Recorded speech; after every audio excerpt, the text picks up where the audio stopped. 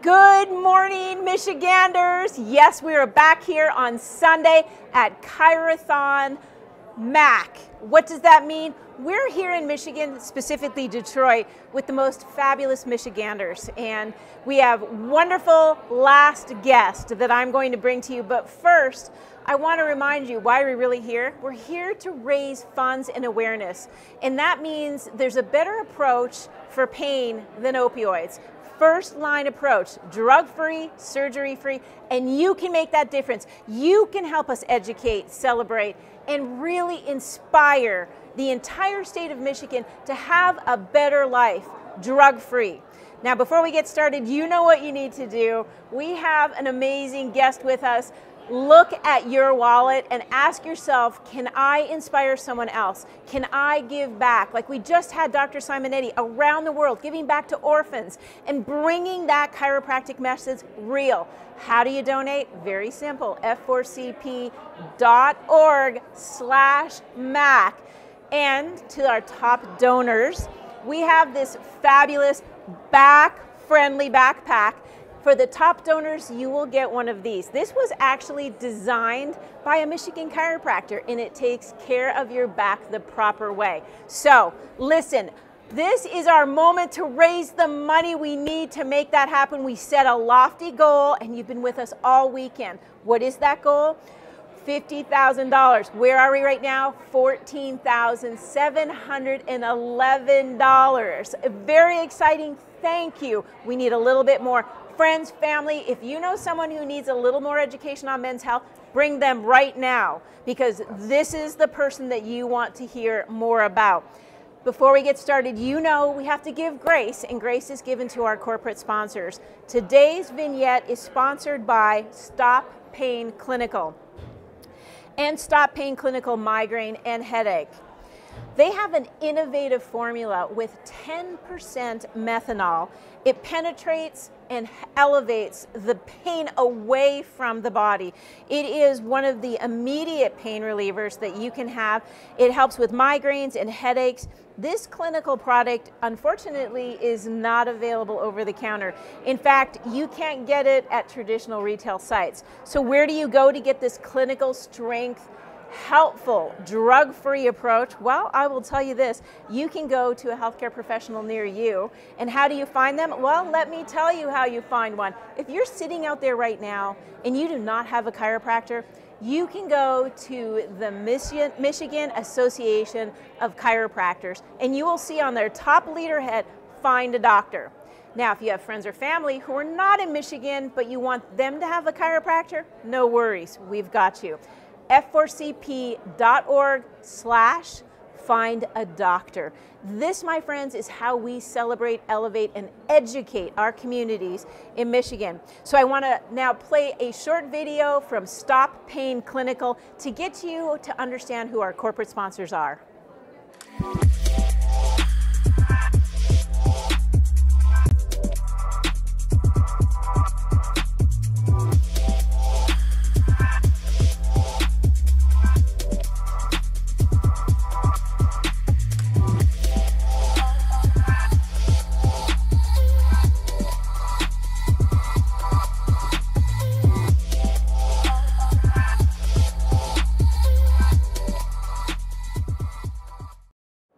So once again, Stopain Clinical, we thank you for supporting this fabulous vignette for men's health. And who do we have here for men's health but a true leader in the area of men's health? This is Dr. Eric DiMartino. He is with us, a leader, a graduate from Palmer College, someone who has been in the forefront of giving lectures all over the country, and lectures based on all sorts of lifestyle issues, from stress to men's health, to, unfortunately, our opioid epidemic, and that is scourging our communities. So we're here today to really help people who are suffering. Dr. Eric, you have been part of your Anchor Bay Chamber of Commerce, so I know that you're very involved in your community, you love your community, and you're very involved with helping men find better health. So I'm very excited because one of the things we know, Dr. Eric, is men sometimes put their health on the back burner and they need a little bit of like just prodding. So men, if you're out there right now, this is the person that you want to talk to you about men's health. So we're going to jump right in to make sure they can hear about why men's health is so important, because, you know, in November, the Foundation for Chiropractic Progress focuses on men's health for this very reason, top priority. So in your office, what are some of the greatest health concerns that you see when it comes to your male patients? Yeah, so there's a lot. Probably the biggest that we're seeing nowadays would be things more in the chronic disease realm. Things like heart disease, cancer, diabetes, obesity, prostate, a big one.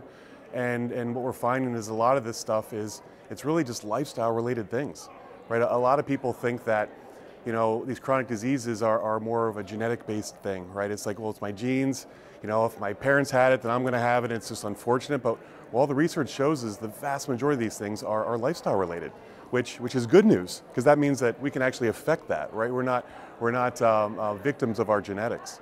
And so what we teach people is that's all about lifestyle. You have to really focus on the important things of what you need to do so that as a result, you are gonna live a healthy life. You know, the genetic thing is really important because I think what we see with a lot of people is that they go through life thinking that whatever their parents suffered with, they're gonna suffer with the same thing, right?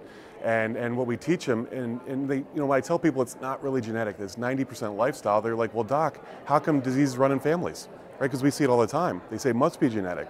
But we find it's not really genetic, it is the true lifestyle. Because if you think about it, where did you learn how to live your lifestyle from? Your parents, right? If your parents put a huge emphasis on eating right and exercising and managing your stress and not drinking excess and not using tobacco, then most likely you would do the same thing. However, if your parents didn't think it was important to eat healthy, didn't think it was really important to sleep right or manage your stress or avoid, you know, toxic foods, then we typically would do the same thing. And as a result, we would end up with the same type of diseases. And so it's amazing. They've done a lot of adoption studies where they studied kids that were adopted into their adoptive families, and they followed them throughout their lifetime. And obviously their adoptive parents have no genetic similarity. They're their adoptive parents. But what they find is they will develop the same diseases as their adoptive parents, not their biological parents. So that shows that it's obviously more lifestyle. And to me, that's great news, because that means we're actually in control of our genes, or I'm sorry, in control of our life outcomes. Because I think what happens a lot of times is because we see that our family members have these types of diseases, we think we're going to get them. So it's like, well, if I'm just going to get cancer, why even bother eating right? Or why bother exercising? Or why bother doing these things if I'm just going to get the same diseases as my parents anyway? We become disempowered. And I think that really feeds into the pharmaceutical industry and big pharma, because it's like, well, if I can't really change my outcomes, I'm just going to live unhealthy because it's more fun, and then I end up developing these diseases, and I have to become dependent on those medications, interventions that we think are necessary, but many times you can be proactive and avoid those things by simply taking care of yourself. Proactive is the key. So two very big words that you use that I think are fundamentally going to change some of the men out there that are going to help them be better at what they do, and that is you have control, all right? You did say the word prostate. Don't be discouraged or dismayed or like, I don't want to talk about my prostate on a Sunday morning, but listen, men need to have these options to talk about their health and not feel embarrassed or not feel like, well, it's something wrong, but I don't want to talk about it. Well, you can't hide it under the bed. You can't pretend things are okay. So we're having these open conversations about lifestyle change. And I'm really glad that you brought up, it's 90% choice. Gentlemen out there, if you choose health, you will get health for the majority of what you do. Absolutely. So having you say that, now they need to know, well, what choices, doctor, do I need to make to ensure I'm creating a lifestyle that is not predisposing me to problems? Yeah. Well, I think guys have to realize that your body's essentially a machine, right? And like any machine, the more you maintain it and maintenance it, the longer it's going to last and the longer it's going to perform properly. And it's funny because we speak with guys, and like you'd said earlier, many guys, we just don't take our health seriously. And I don't know if it's a macho thing, or I don't know exactly what it is, but I think that's the main reason that women live longer than men, is because they take their health much more seriously. I know I've seen in my office that 90% of the healthcare decisions in a family are made by the mother, right? Made by the female. And many times we'll see the mother will come in first, and then she'll bring her kids in, and eventually she'll drag her husband in, right? Like he does not want to be there.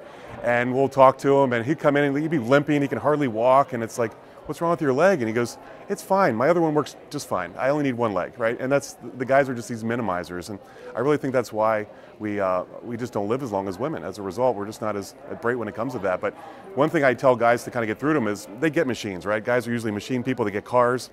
You know, if you have a car, would you know, typically every 5,000 miles we're supposed to do an oil change, right?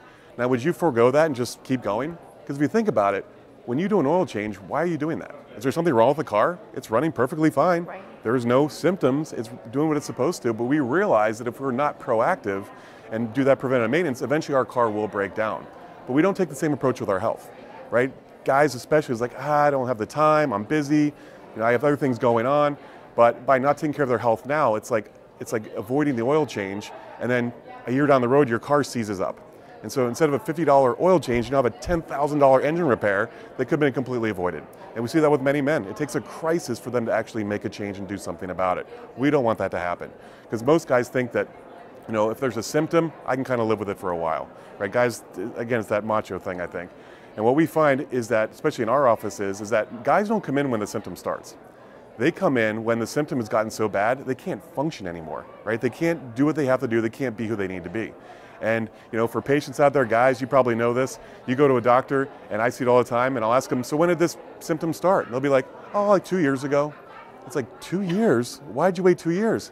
I could live with it, but now I can't work, I can't sleep, I can't play golf, I can't, whatever that is, that's their identity, that they basically have an identity crisis at that point. They can't be who they want to be and do what they need to do because their health is not letting them function properly. Very important. Gentlemen, it's the only car you're ever going to get. So if it's a Maserati, a Ferrari, I don't know, a Lamborghini, a Tesla, I don't care what car you have, but do take care of it. He said it right there. Don't let the engine seize up. Don't let the tires go flat. Don't let the lubrication stop. Because when you think about the chronic diseases that are impacting men's health, cardiovascular, we know what to do there. Obesity, we know what to do there. Diabetes, we know what to do there. Prostate health, how do I protect my prostate? So let's talk about some things that they can do functionally that will really kind of propel them to the next step, and maybe just kind of wake up this morning on a Sunday morning going, oh, my wife made me watch this segment with Dr. Eric. I don't know why. Tell them why. Yeah, so, I mean, the prostate is just another organ in the body. It's nothing different than any other organ, but it probably doesn't get as much attention as it should. But the good thing about health is that all these chronic diseases we were mentioning, right, the cardiovascular, cancer, prostate issues, they're all driven by the same thing. It's poor lifestyle. It's chronic inflammation in your body as a result of not living a healthy lifestyle. And so so the nice thing is if you just do the healthy lifestyle, you fix everything, right? It's not like I have to do this for this body part and this for this body part. Everything, it's all under the same umbrella. And so when we talk with our men, it's exercise. Really, really important that we exercise effectively. Ideally, you want to do a mix of some cardiovascular, some light exercise like walking. Strength training is really important. We've realized that we need to maintain our muscle mass, especially as we get older. That's one of the biggest predictors of longevity is how much muscle mass we maintain into our senior years. So exercise is vitally important. I don't think people need to be told that. They understand that. Diet, really, really important, especially guys, not always so great with diet. We have to understand that our body it's amazingly resilient, and we can run on lots of different fuels. Like, again, guys get engines. Like, you could, if you have an unleaded fuel running engine, you could put diesel fuel in it, and it'll run for a while. And then eventually it's going to break down because it's the wrong fuel for that engine. Humans are the same way. We can run on junk food and unhealthy foods for a while, but eventually our body's going to run down because we're not designed to eat that, and eventually it runs down in the form of chronic diseases. So if we can fix our diet and find clean ways of eating, we can avoid a lot of these things, even reverse a lot of these chronic disease illness processes. Take a baby step for them right now, just a very small baby step in changing something that they've been running on diesel for a while. Yeah. Okay. Some really hate vegetables. I mean, I've met many men, especially in some of the lifestyle changes that we try to promote, that just say, I just hate vegetables. So talk to them about, it's easy to say lifestyle changes in nutrition. Give them a small step. And so the biggest thing is try to eat real food, right? I'm not going to talk about avoiding carbs or avoiding fat or any of that stuff. Just eat real food, right? Just try to get some of the toxic man-made stuff that has a gazillion different ingredients on it out of your body, because that's not food. It's man-made lab creations. It's not really food. So just try to get real food in your diet, and then taking out some of those really refined sugars, the really, hyper processed sugars to try to get out of your diet. But Perfect. if you're a carb person, you're like, I just can't give it up. Rice is great. Potatoes are great, but they're real food. So try to just eat real food, and then from there you can take more additional steps. Beautiful. Baby step. You heard it right Yeah. here. Just a baby step. Because you're right. These small steps add up. Absolutely. And that's how you get to the summit of a mountain is you start taking the steps that are necessary. Let's go back to exercise because you said something really important, which is the measure of your longevity is based on how much muscle mass you have, and we know that can be balanced. You know, are you catching yourself when you're 60? Yep. Easy to do when you're 30, but you get a little unstable on a stairwell when you're 65 and you don't have any muscle mass. It's a problem. Sure. And we lose muscle mass really quickly as we get older. Yep. So let's talk about strength training because there's a lot of social media, and I get a lot of questions often about, you know, do I need to take anabolic steroids? I mean, you know what men do to, like, wow, this commercial makes me look buffed. I mean, they give you that impact of like, I want to look buff, but honestly, when you come down to it, health is not about how buffed you are. Yes, you look good, but talk to them about muscle strengthening, and then some of the things that they should really start thinking about if they do go to the gym and they really want to do bodybuilding. Yeah, well, the first thing is if you're not skilled in that, is to hire somebody or find somebody to help you, because the last thing we want you to do is doing it improperly and then hurting yourself as a result. Because a lot of times people get, you know, they're energized, I'm gonna go work out, they get all motivated, they go in there, they hurt themselves, or they're so sore they can't function, like, I'm not doing that again, right? So make sure you get some advice, whether it's from a person or even online, to how to do it properly. Start off slowly so your body can adapt to it, and then stick with it consistently. Muscle mass, because a lot of times people think, I don't wanna, especially as we get older, I don't wanna do strength training because I might hurt myself. But you just have to do it intelligently. Do lower weights, higher repetitions, so you're not putting a huge stress on your joints, but your body will still build muscle in response. It's interesting, there's a recent study that showed, you know, one of the biggest things as seniors that as we get older, we fear is that we are going to lose our cognitive faculties, right? Dementia, Alzheimer's, it's really scary. What they found is one of the biggest predictors of developing Alzheimer's and dementia is your leg strength. If you don't have leg muscle mass, you're much more likely to develop this. They don't exactly know why yet, but it's very consistent. And so keeping your muscle mass will help with cognitive function as you get older. So we need to take this, it's not just about what we look like in the mirror, or we're not doing this to lose weight or to be a competitive athlete. It's your health. You have to have that physical ability, and muscle is really, really important in that. Well said. You know, is it interesting that you brought the leg health up, because research matters, and getting the right information at the right time and having experts like you come on and be someone that can be trusted, not someone who's trying to brand or sell you something. And the one other piece is the British Medical Journal, Sports Medical Journal, came out, started talking about exercise and mental health. And we know that there's a scourge of the opioid epidemic, and it's crossed this state in Michigan and across the United States. And unfortunately, it's not getting better at this moment. Well, we can say that the prescriptions are down. We're still losing a lot of lives. In fact, it's the greatest loss of life we've ever seen in the United States history.